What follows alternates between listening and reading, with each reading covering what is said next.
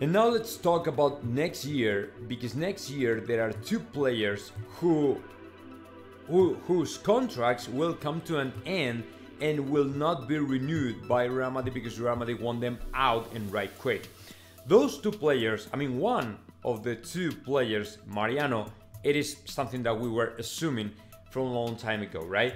The other one, Asensio, is a little bit more complicated. The reason for that is because Marco Asensio has been a player who, in my opinion, I mean, he really owes a lot of things to Real Madrid, right? The fact he became a important player, a famous player, it is thanks to Real Madrid. The fact he will leave Real Madrid for, basically for free. The fact he will get a very substantial, a very juicy transfer fee for him, not for Real Madrid, that is going to make so mad. A lot of Real Madrid fans will be mad at him, and it's going to be bad. Why? Because, man, if you're thinking about to leave Real Madrid because you think you don't have any other choice in Real Madrid, the least thing you can do with your club, with your team, with the team that helped you out to grow as a soccer player, is to give them some money. I mean, not from your out of your pocket, right? But if you sign for another club, that club should pay any kind of transfer fee to Real Madrid, so we can make some money with you. I mean, considering you are out, or you want to play out, or you want to go out, or you want to go and play it somewhere, the least thing you can do is to force yourself to leave the year before your contract is going to expire, right? And then make some money for your club. It is something that happens in the soccer spectrum every time a good player has grown enough to go out and play in another club. And the way for them to thank his club is to go out, and all the money the receiving club, the new club, is paying for him, a part of that, a transfer fee, has to be for the old club, right? For the prior club, whatever you want to call it. So that is the thing. Why aren't you doing that? Because now, I mean, Real Madrid fans, let me tell you, Real Madrid fans, the first thing, Real Madrid fans are not very happy with Marco Asensio, with all his gestures and, faces and throwing bottles and punching the bench and all the stuff, right? We don't like that in Madrid. We don't like that. We hate it, okay? Number one. Number two, now if you leave for free, we are going to be very mad at you, and very, very mad at you. We're going to be really, literally pissed, because that is not the way to go out. And you know that, right? You know that. So honestly, we will feel betrayed, we will feel mistreated by you, and we will feel, again, very mad at you.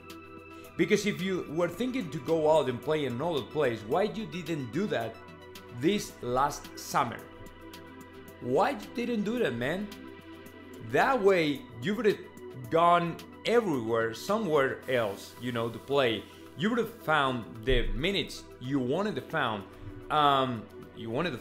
and then Real Madrid would have received the money that really deserves for you, right? But no, you prefer to stay. You have stayed in Madrid, right? You're not playing at all, and now you want to go out for free. That's not fair. It's not fair, and you know that. But it's up to you. So next, Benzema, full recovered. Karim Benzema is full recovered and will be available for playing against Osasuna, which is great. Great news. Considering we've been winning every single game without Karim Benzema, or all the games he's been out, and we have still won every single game, my opinion is when he's back, when the attack of Real Madrid can count on him again, it's gotta be awesome. It's gotta be awesome. Because every time we have Karim Benzema in the attack, a lot of good things will happen. And we know that. We know that. So that's why I think for Real Madrid it's great. to have this player in the squad again available. Probably he's been out for a couple of weeks, right? So he's not probably 100% fresh and ready to go, but as long as he touches the ball, he feels good. And in the first 10 minutes, I mean, if he is in the starting 11, I'd say it'll take him about, I don't know, maybe 10 to 15 minutes to warm up and feel great again and get the ball and try to score and be back on track, right? So to me, it's great. It's great news. And of course, I'm really happy with him coming back to Madrid. I think that is exactly what we need.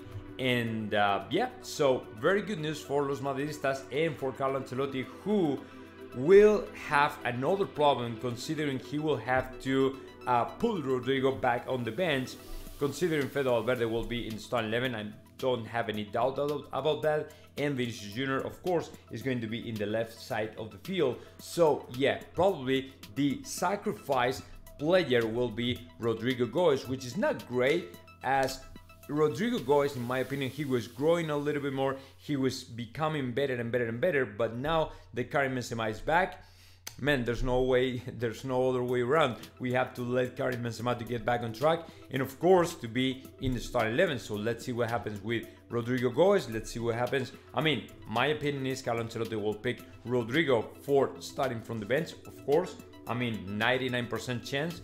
But yeah, we really need the Karim Benzema in the starting 11 still. So yeah, very good news. Probably not good news for Rodrigo Goes, but still good for Real Madrid.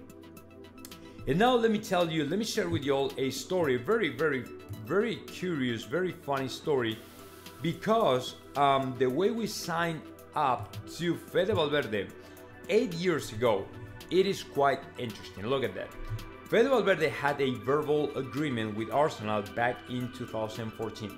He even flew to London and trained with first team for 6 days. However, they decided to wait to sign him until the South American U17 Championship, where he scored 7 times and Real Madrid signed him up.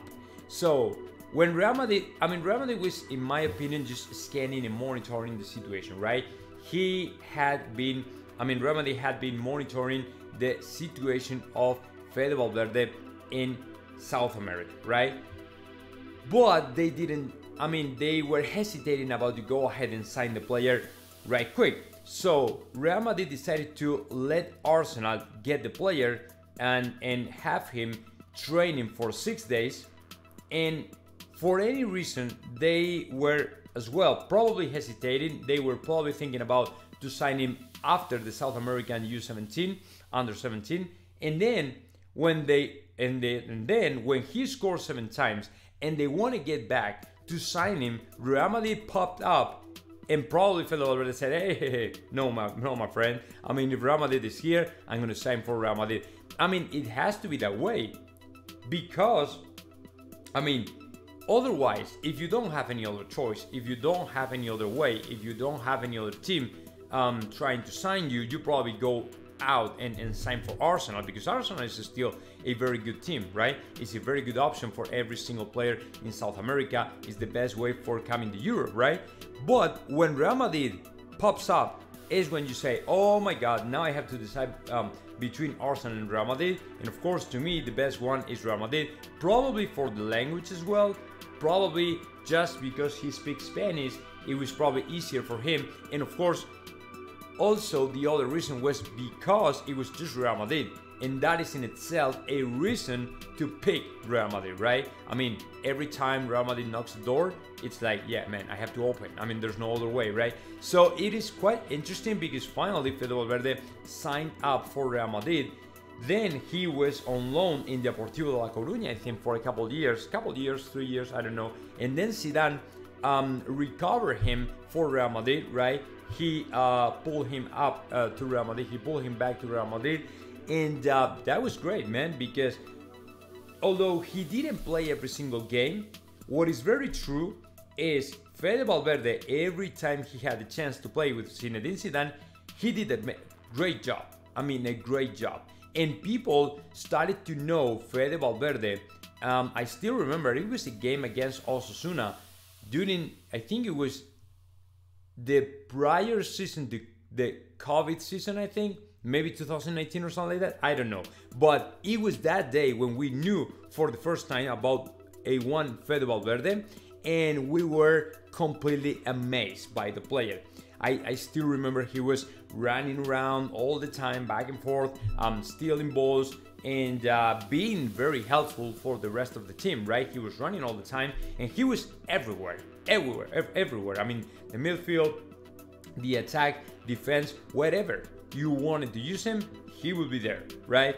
So it's a very quite interesting story because it is something that don't happen quite often, right?